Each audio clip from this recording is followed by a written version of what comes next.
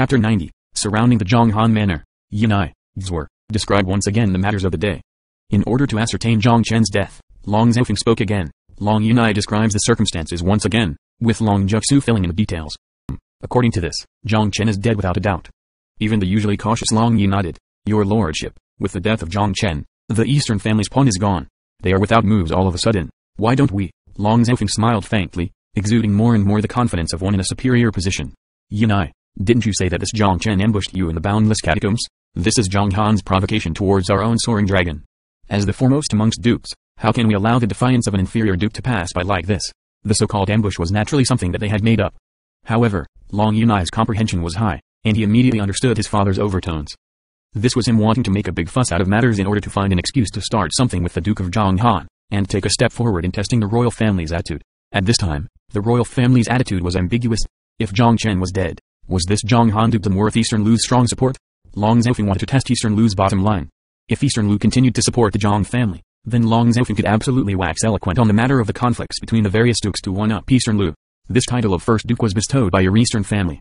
If an inferior duke wasn't punished for defying the first duke, then wherein lay the purpose of the laws of the kingdom? If Eastern Lu chose to give up on the Jiang family, then he, Long Zhaofeng, could take advantage of this opportunity to eliminate the Jiang family. For one, he would be able to remove one of the royal family's pawns, and secondly, he could suppress the royal family's prestige. He would make an example of the Duke of Xuanhuan to terrorize those dukes who had yet to flock to his Long family's banner. As heir to the Duke of Soaring Dragon, Long Yunai immediately grasped the twists and turns of what this entailed. His face displaying joy. Father, that Jiang Chen ambushed your son. He represents the Duke of Xuanhuan and is insulting the golden banner of our Soaring Dragon Manor. Your son will lead a troop of elites and demand an explanation from that Jiang family. The Jiang family is a small man intoxicated by success. For him to be so impudent, we must have an explanation. Long Yi, you accompany Yunai. Long Yi was the first amongst all the Long family guards. He was an 11 meridians true Qi master both in reality and in name. His training was even close to the level of Duke Long himself. Your subordinate obeys. Long Yi bowed as he accepted his orders. In that moment, the elite troops of the Long family immediately set out under the leadership of Long Yunai and Long Yi. These 3,000 soldiers descended upon the Xuanhuan Manor with a threatening manner. When those dukes who had pledged allegiance to the Long family heard of this news, they also found similar excuses as they all sent out squadrons of their personal guards to meet up with the elite troops of the Long family. In the span of a moment, the troops that had been formed to denounce the Duke of Xuanhuan exceeded more than 20,000. In the capital, who other than a royal family dared to deploy 20,000 troops? Therefore, when the 20,000 troops appeared on the streets, the entire capital once again sank into endless chaos as everyone's hearts were in a state of turmoil. Although this band of troops were raising the banner of denouncing the Duke of Xuanhuan, everyone knew that deploying so many troops within the capital was already a flagrant overreach of ducal authority. The Duke of Soaring Dragon's motion was an unmistaken provocation of the royal family's authority. Within the palace, Eastern Lu also found it difficult to sleep and eat these days. More than 30% of the heirs had been lost in the trial, this time around. Although Eastern Lu was shocked, but he wasn't too discomforted. However, the most important thing was that Jiang Chen still hadn't returned. What did it mean when he didn't return at this time? This meant that Jiang Chen was very likely murdered at the hands of the Long siblings, Long family. Eastern Lu's face was dark. He was depressed and didn't know which way to turn. The sudden emergence of the pawn that was Jiang Chen had obtained quite a bit of extra time for him during this period. But now, during this critical moment, Jiang Chen had vanished, and he was most likely already dead. This meant that all his plans were abruptly at an impasse. Just like a chain that had suddenly been broken, unable to rotate. Additionally, with the current situation in the capital, many of the dukes were now frightened. Several of the originally neutral dukes had all flocked to the Duke of Soaring Dragon for various reasons. Over these past couple of days, the influence of the royal family had waned and it had become extremely passive. Not only was he at disadvantage with regards to the greater picture, but Eastern Lu's heart also ached for his daughter. If Jiang Chen died, who would he go to for his daughter's illness? Jiang Chen, Jiang Chen, why couldn't you hold out for a bit longer? Eastern Lu was extremely vexed. If it wasn't for these reasons, he wouldn't care at all about Jiang Chen's death. But, the situation in the capital needed Jiang Chen. With Jiang Chen present, at least there'd be someone to hold the Duke of Soaring Dragon's attention and maintain the impasse a bit longer. Because Jiang Chen was dead, this balanced impasse was broken.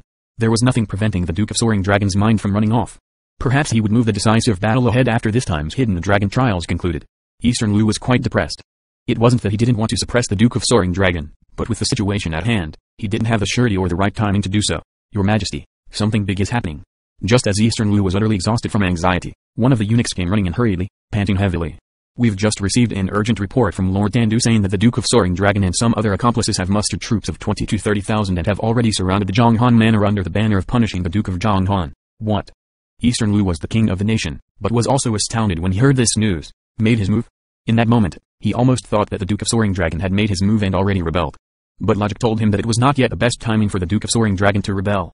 What is their reason for sending a punitive expedition against the Duke of Xuanhuan? Their reason is that Jiang Chen ambushed the Long siblings during the trials in the boundless catacombs. They say that an inferior duke has insulted the face of the first duke. It is against the laws of the kingdom if he isn't punished severely. The eunuch was also quite nervous. We know now. You are dismissed. The eunuch was perspiring heavily as he backed away. Princess Ge came rushing in as soon as he had left. Royal brother, is Soaring Dragon declaring war? Princess Ge's jade features were angry, appearing quite infuriated. Whether for public affairs or private matters, she didn't wish for Xuanhuan to be assaulted. Ge, you've come. I am very troubled. Eastern Lu could expose his heart only in front of his younger sister. Royal brother, the Duke of Soaring Dragon can absolutely not be allowed to behave as he will in this matter. Princess Ge's attitude was quite firm. Ge. The bigger picture is most important. Although Eastern Lu's attitude was ambiguous, Princess Ge still discerned something. Royal brother, are you giving up on the Duke of Xuanhuan just like this? Princess Ge exclaimed, shocked. Have you thought of what the neutral dukes and other dukes loyal to you will feel if you even give up on a loyal subject such as the Duke of Xuanhuan? However, Ge, have you thought about the fact that the Long family is raising the banner of the kingdom's laws now?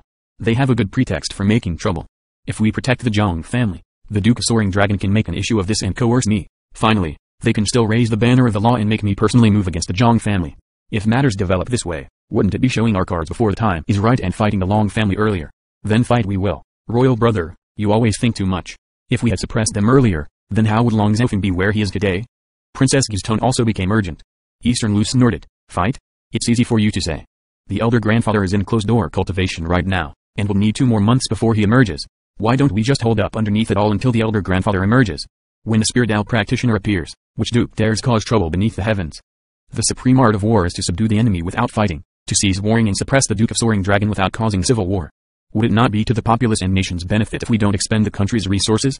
Eastern Lu was the king of a nation and considered the gains and losses of a country. If he could avoid civil war, then he would avoid civil war. After all, once civil war began, countless numbers would be depleted and the strength of the nation would be greatly affected. Even if the royal family won this battle, it would be a Pyrrhic victory. The costs of a Pyrrhic victory were high. The internal strength of a country would decrease and strong enemies from other countries would be sure to eye them covetously. A slight move in one part may affect the situation as a whole. Royal brother, soldiers are a weapon for murder, the saints only resort to them when they have no alternative. But, the way of being a monarch is one of not lightly deploying troops and not purposefully avoiding conflict. If you only consider the strength of the nation, if you only consider this and that and don't have the resolve to fight, then I'm afraid that when you wish to fight, you will discover that you have none who will fight by your side. Princess Ge wasn't exaggerating things to scare Eastern Lu. Lacking the courage to fight as the ruler of a nation, how would you ask those beneath you to follow you steadfastly? There was a general feeling of insecurity, and in fact this situation had already appeared. Why had the situation tilted endlessly towards the Duke of Soaring Dragon lately? It precisely had to do with Eastern Lu's attitude. As the ruler of a nation, he continuously failed to bring out appropriate measures to counter the domineering aura of the Duke of Soaring Dragon. How would the dukes and subjects view him? Moreover, how would they submit to him? Eastern Lu was silent without a word. Princess Ge was his blood sister and only she would plainly speak of such things to him. Except, he still thought that without Jiang Chen, the Jiang family wasn't worth him fighting the Duke of Soaring Dragon now. He needed time. He needed to wait until the elder grandfather emerged. 2 months. He only needed to wait for 2 more months. Royal brother, you cannot hesitate any longer. If you continue to hesitate, Eastern Lu lifted his head, his gaze resolute. Ge, I know you admire Jiang Chen, but now, Jiang Chen is no longer present. The strategic importance of the Jiang family is of no consequence now. My decision is made. I will have to withdraw his troops. This is a grudge between the dukes and they should resolve it between themselves. Eastern Lu had sent the Tandu army to take up residence near the Xuanhuan Manor to protect them. This command to withdraw troops meant that Eastern Lu was giving up on the Jiang family. Ge's heart ached incomparably, her face starkly white as she looked at Eastern Lu in disappointment. Royal brother, is this your final decision? You're that certain that Jiang Chen really died? Whether he's dead or not is insufficient to prevent this matter from happening. I need time. I don't wish to expend the strength of the nation to fight a decisive battle right now. You know, as soon as the elder grandfather emerges, all will be resolved. Enough. Princess Ge could listen no longer as her charming features flushed red. She said angrily, I'm not listening. Royal brother, I've heard enough of these words. Elder grandfather. You're the ruler of the nation. If you need to rely on the elder grandfather for everything, then what does it matter who sits on the throne? Princess Ge stomped her foot and walked huffily out after speaking her words. Eastern Lu's expression was ugly as it turned green and white. He was as dumb as a wooden chicken. He hadn't thought that even the sister who respected and supported him the most would have had this sort of attitude at this moment.